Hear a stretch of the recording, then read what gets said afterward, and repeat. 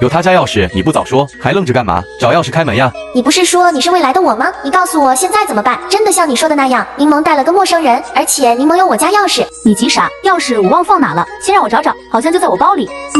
上一世我直接给他开了门，所以我忘了他有钥匙这一茬。那现在怎么办？他们把门打开我就完了。我本来想报警，但除了能给你发消息，其他的显示没信号。那是因为他们带了信号阻隔器。你现在要做的就是赶紧躲起来，快！啊，还真有这玩意，我还以为只有电视里有。不是，我躲哪呀？家里连个柜子都没有，阳台也躲不了，透明的很容易被发现。钥匙找到没有啊？慢死了，女人果然麻烦。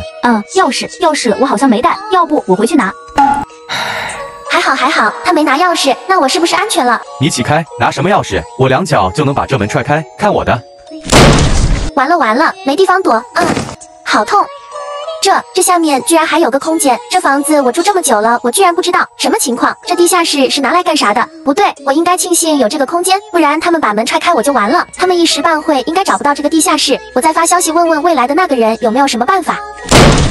还得靠我出手。你力气可真大，年糕，你人呢？房间没有，那阳台人呢？怎么不在？不应该啊，年糕晚上都不出门的，今天怎么不在家？我说你这蠢女人，不会是故意的吧？门打不开，人也找不到。你说谁蠢呢？你注意点，我们俩现在是合作关系。